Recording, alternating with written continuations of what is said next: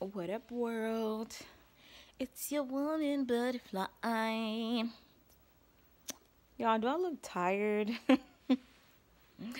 I am. I just got off work. I'm so freaking happy to be sitting on this couch,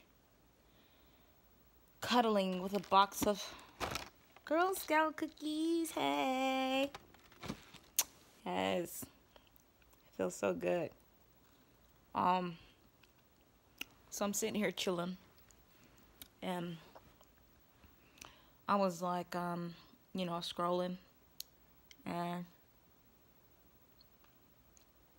I'm like, before I get too tired, I need to get on here and tell y'all more of my story so that I can bring y'all up to date, because God is blessing me, y'all, and the craziest stuff is happening. So, let me freaking continue some of this story. I believe that between this time and the next time, I should get to the end of the story. Or maybe one more time, I don't know. Okay, so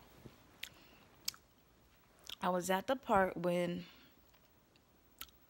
I was working at a club in Charlotte, okay? And while I was in this club, all right, I was meeting people, all right?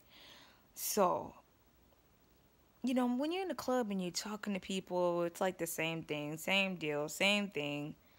I just go around repeating the same thing to the customers, right? Okay, but this one customer, okay, by this time, Mr. Bad Romance was working at some club in Colombia, some disgusting club that's actually considered a brothel, and that's just where he was during this time.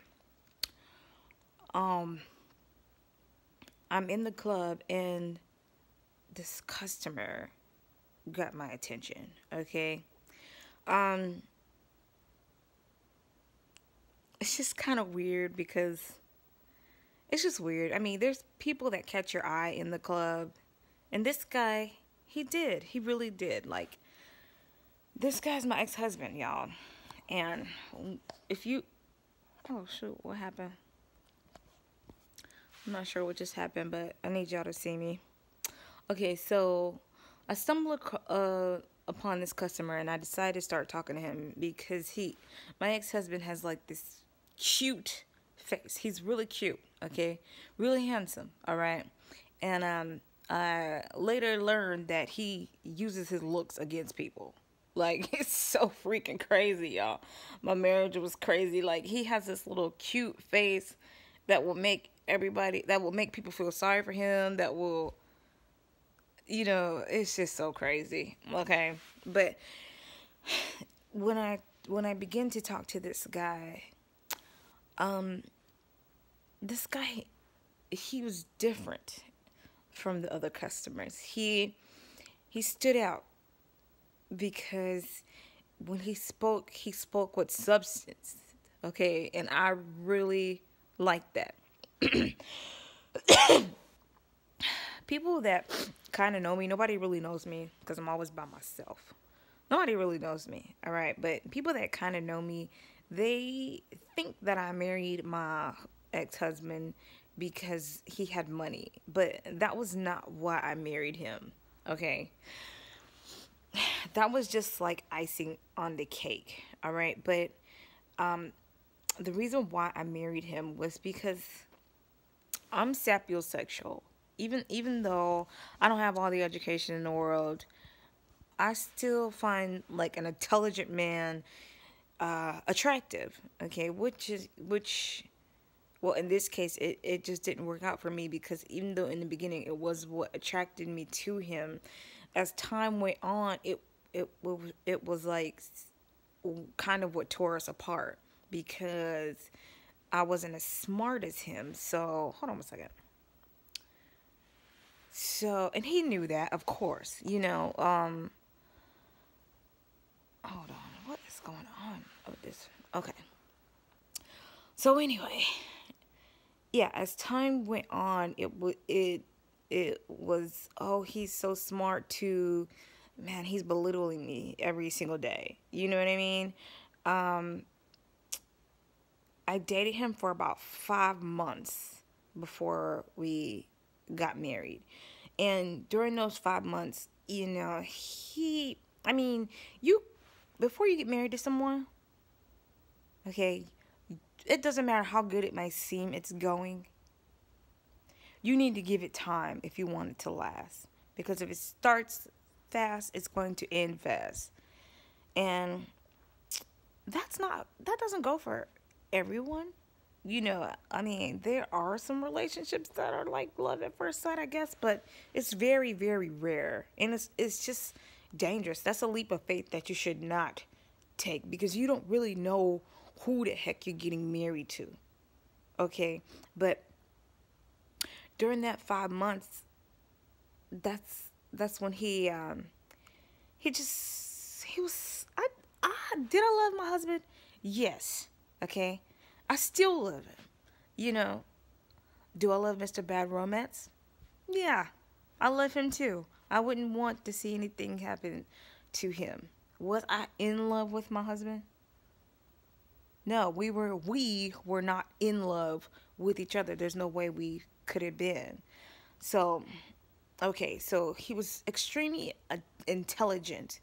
All right, when it came to money and paperwork and that kind of stuff, deeds and just the law, he was he was untouchable. You couldn't touch him when it came to numbers and stuff like that. It's like his brain was like a computer, and I used to freaking love that.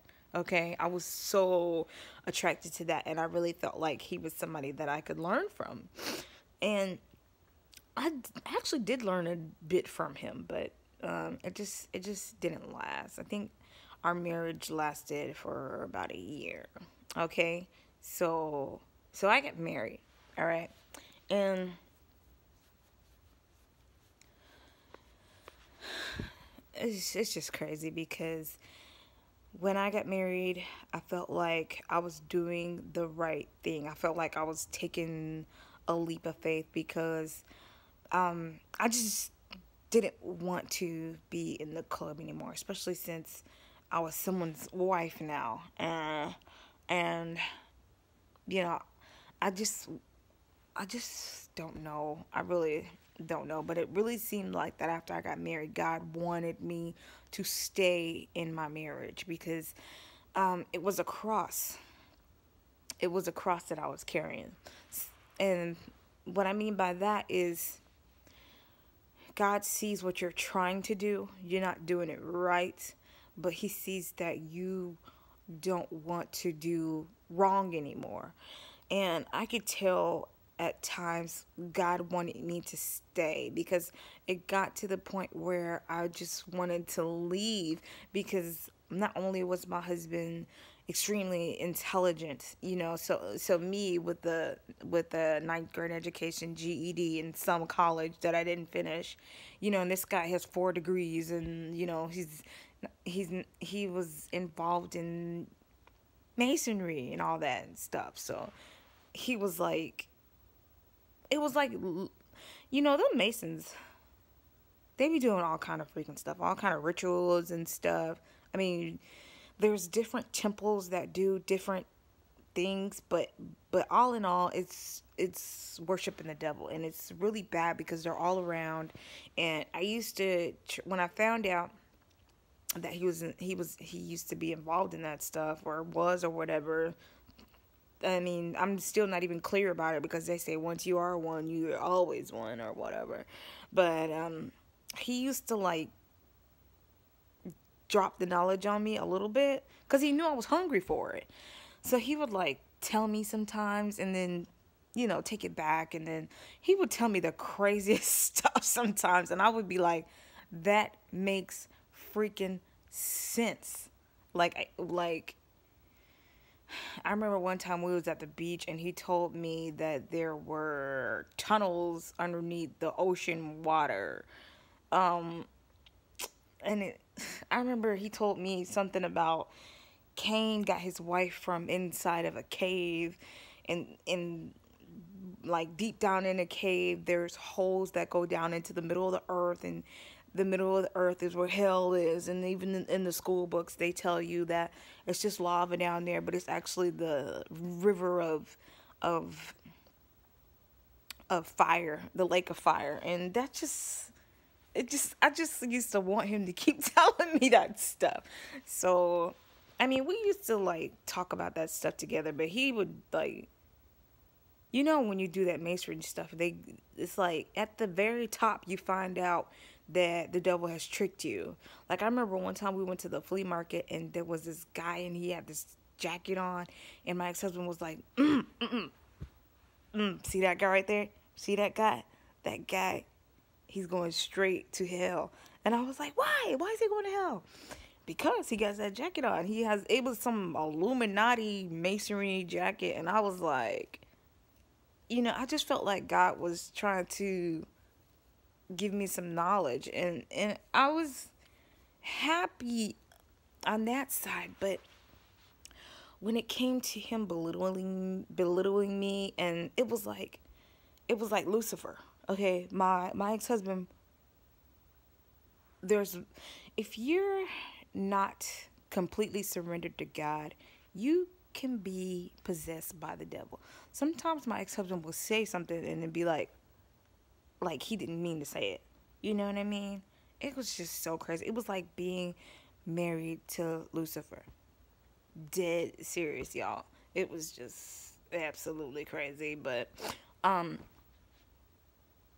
he began to push me away, like with the narcissist, because he was a narcissist also. Okay, a narcissist is so hard to love because it's like they're like a dog and they got this cone around their head, and it's like they can't see nothing but them, so it's like me, they hardly had any regards for your feelings. So it's like they're usually alone, right? So when he would do things that would bother me, instead of, even trying to stop, he would just give some excuse of why he's going to keep doing it. All of the characteristics of a narcissist. And back then I truly didn't understand, and I took it personal, and I was like, I just felt really, really unwanted. And it's just crazy because I feel like he needed a wife and he wanted one, but he just didn't know how to treat her, I guess. I don't know. He even apologized to me for being a jerk, but by that time it was just too late. And while we were married, maybe within, I would say within 3.5 months of our marriage, Mr. Bad Romance started to reach out to me on social media. Okay, so now here I am, a woman that is married to a guy that she doesn't really know that well. A guy that she thinks she knows that well is on the other end, and he's saying things like, "Why'd you get married? Who is that guy? Like, do you even know that guy? Why you have him around your daughter?" And it's like, Mr. Bad Romance couldn't get me to budge, because I was like, no, I've been asking you for so long, and I'm married now, so you're gonna have to leave me alone, right? But when the devil is trying to get you to move, okay, or sin, and if he can't get you with one mask, he's gonna put on another mask. He doesn't go to sleep. He doesn't stop trying. He's going to keep trying. So my husband was getting worse.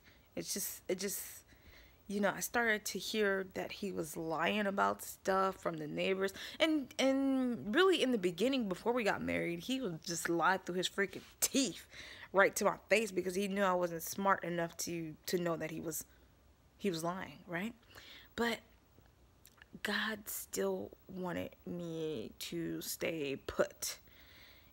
Even when I was married, God gave me my daughter, okay, because she was in Augusta, and her dad was like, I'm gonna go ahead and let her go up there and stay with her mom and her new stepdad, right? So, everything was good. It was me, him, his son, and my daughter. And I believe that if I would have carried that cross, God would have blessed me. But I just could not do it. And I was just so unhappy every single day. Okay? So I'm not going to go into great detail about what happened. But let's just say that Mr. Bad Romance put on a, since he couldn't get me to come see him, or come to the club or all this stuff, since he couldn't get me to do that, he just stopped reaching out to me for a minute. And right when he stopped reaching out to me, okay, another guy that I used to be interested in started to reach out to me. And I don't even know how he got my email, right? But it was like one of the bouncers that was working at Onyx. And by this time, my ex-husband was saying things to me like, what would you, I remember one time he said, what would you do what are you going to do? You don't have nothing saved up. He was like, what if your husband trades you in for a newer model? Like, what are you going to do with yourself? Like, what about your future? If I feel like if you're married to somebody and you have plans on being with them, you would never say anything like that to someone. Okay, so it was just like every single day, the devil was just hacking away. And it literally was him, right? Just to get me just to get me in his arms. Okay, so I decided that I was going to run away. And I did run away. But when the devil got me out there, I almost got stranded in Virginia trying to run out there with the devil. Okay? And I remember I was so I just felt really bad. I felt like I'd been tricked. I felt like, I just wasn't a good wife. Because I'm not here to say I was a perfect wife. Me and my ex-husband, we just were not a good couple, because for one, we didn't take the time to get to know each other that well. Like me, I'm the kind of person I was the kind of person that didn't like to be wrong about anything. And my ex-husband was the type of person that when he's right about something, he will get in your face and let you know that he's right. I remember one time my stepson, there was this older child that was coming in our yard, and he wanted to play with my stepson, and I was like, I saw no harm in it, especially since when I was younger, I had older friends that really protected me sometimes when things would happen. My ex-husband was like, I don't want that older kid out here. I don't want him out here. I don't want him out here. And I didn't see no harm in it. So we were in the house going back and forth about it, because we went back and forth about a lot of things. It was so annoying, right? But I think it was like a day later, the older kid was trying to get my stepson to crawl in people's windows and break in their houses. So my husband was right? And he was just like, I told you so,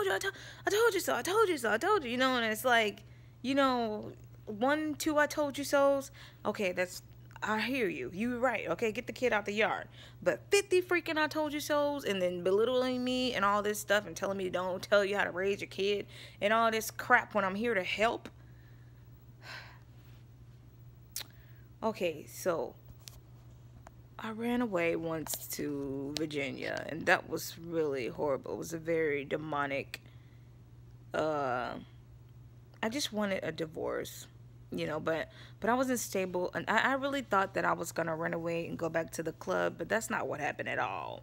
Okay, I ended up having to come back to my ex-husband, and thank God that it even let me come back. But the reason why I ran away was because of the devil in him, okay, which is in him very strong, okay, and it's just crazy, y'all. Y'all better be careful about who you let sweep you off your feet, because some people are trying to sweep you off your feet literally to the point where you cannot get away, or you don't have your own, or you just need to be careful, okay? So when I came back from Virginia, I really thought that everything was going to be okay, but it just turned out to be the same thing, and I just ended up wanting to run away again. So, it got to the point where my ex-husband was letting me use his car to go to the club, and if you really love your wife, or if you know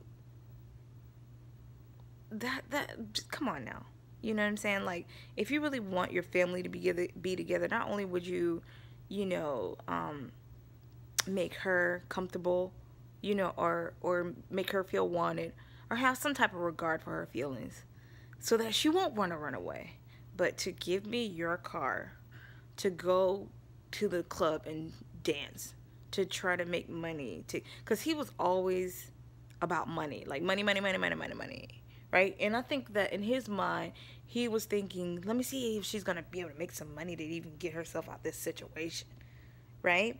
So that's when I just really didn't care anymore. And also, that's when Mr. Bad Romance really started to reach out to me. And he was like, I'll tell y'all in the next episode, because this video's getting long, so, and plus it's just so annoying to talk about this, and I'm tired. I'm gonna eat my cookies, and yeah, it's probably gonna take like 2 more episodes to get through this story, because the devil is so freaking busy, and I'm just telling y'all what he did to me. All right, see y'all in the next episode, babies. Love y'all. Bye.